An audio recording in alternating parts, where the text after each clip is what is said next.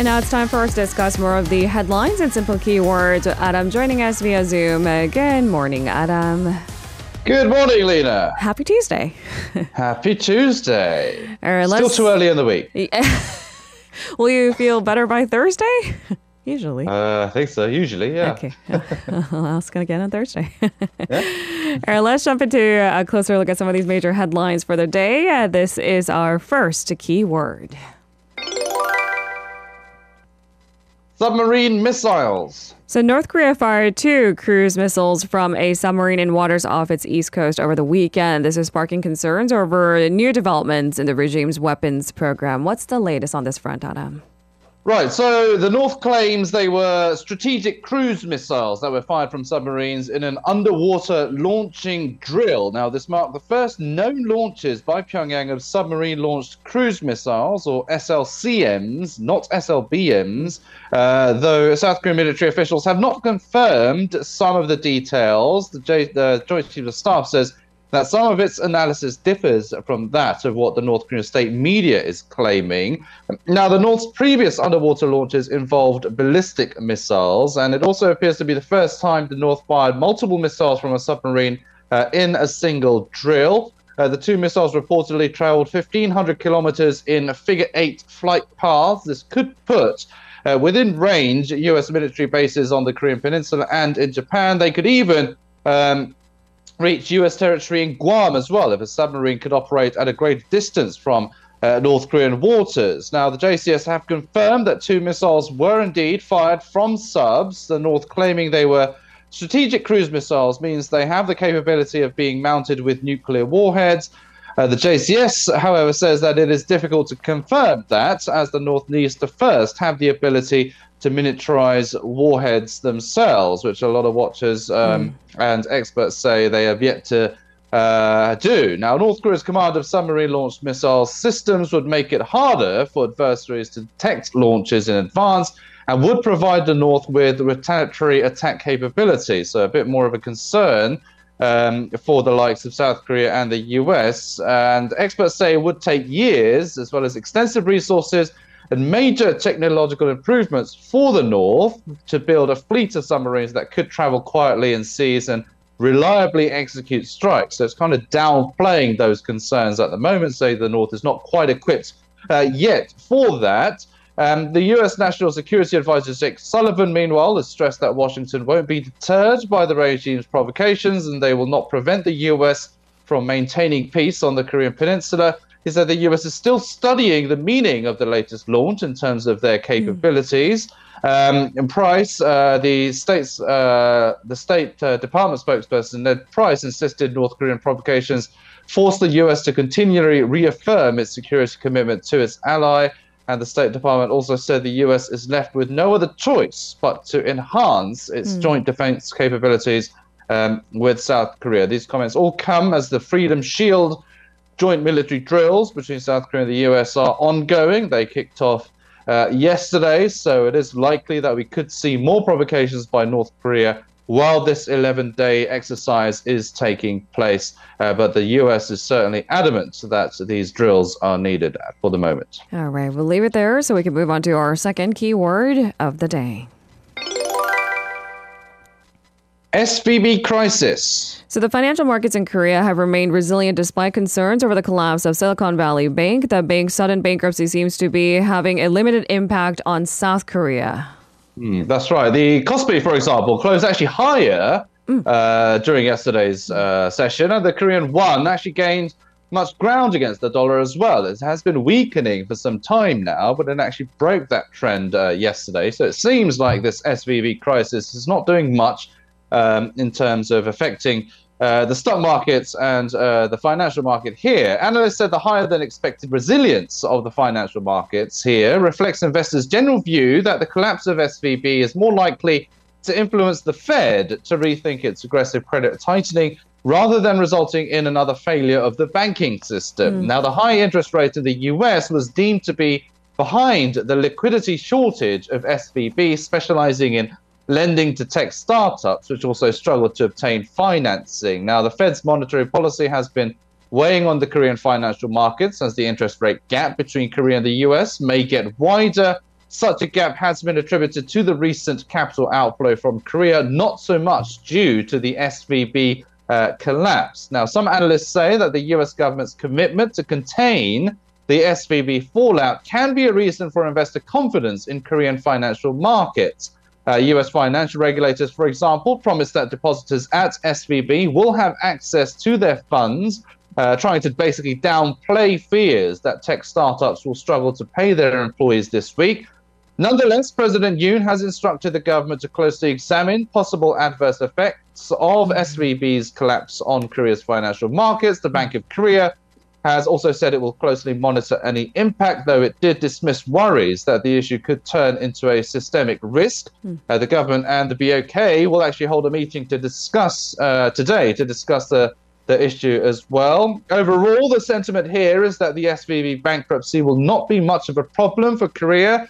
Finance Minister Chu Kyung-ho, as well as the BOK Deputy Governor, also believe the bankruptcy will not be a repeat of the 2008 financial crisis and will have limited impacts on the global economy as well, not just here in Korea.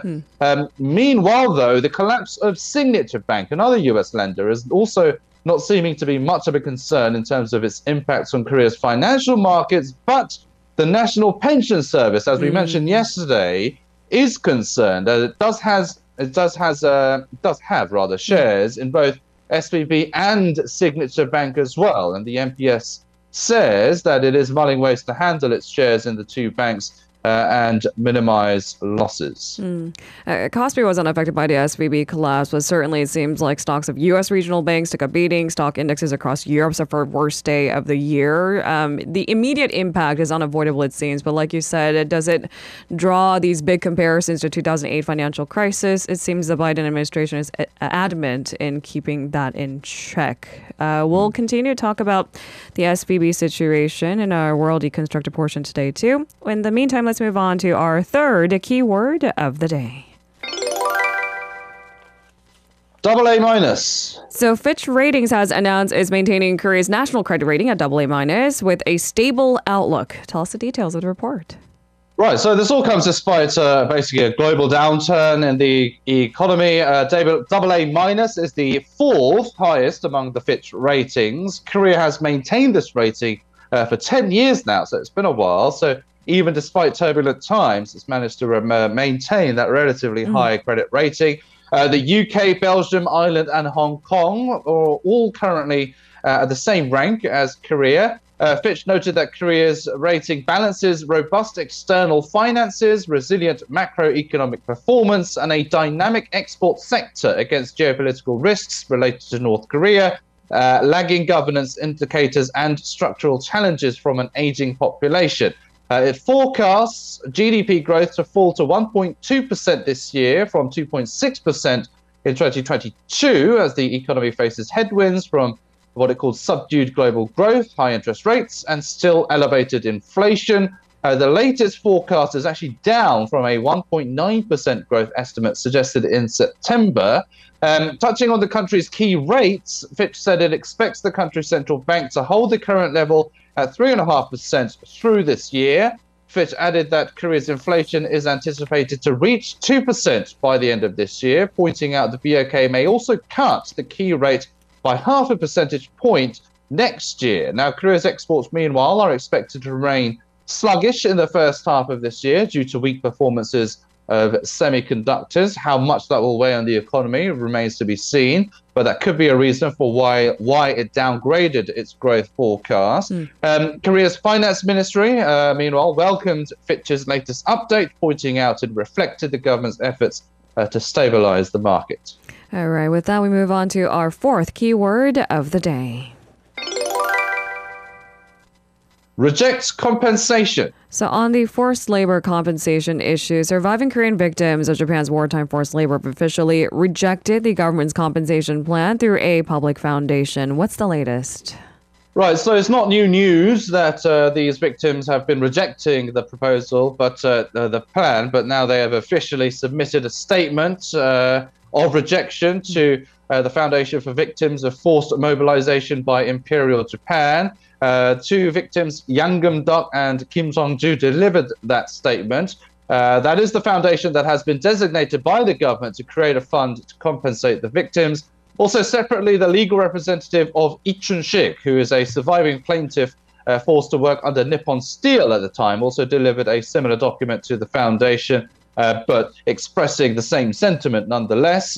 Lee's lawyer said the document was delivered to explicitly express his position and to be kept as evidence of his objection against the government's plan. Now, a total of 15 forced labor victims are embroiled in legal cases against Japanese companies. The other 12 have not yet issued a statement in reaction to the government proposal. But Yang said she will not take the money even if she starved to death. Political wrangling over the issue also continued as well. The Democratic Party recently unilaterally passed a resolution through the Parliamentary Foreign Affairs Committee, where it holds a majority, urging the government to withdraw its decision. All members of the People Power Party boycotted the meeting. Meanwhile, President Yoon, has been urging for more projects for cooperation between Korea and Japan. So, yeah, these tensions are likely to continue for some time. The Yoon administration wants better relations and is accelerating those efforts with these efforts to get these projects underway, cooperation projects with Japan going. But of course, these victims and related civic groups are still not happy, and they will be continuing their protests against the plan. We're also keeping tabs on the upcoming Korea-Japan summit. We'll see if anything comes out of that meeting to, I don't want to say subside that tension, but the efforts are still there anyway. Let's move on to our final keyword of the day. Mask-free transport. So Korea's top COVID-19 advisor, Chung Ki-seok, has hinted at the possibility of the mask-wearing rule on public transportation being lifted. The government wanted this to be lifted first. What did he have to say?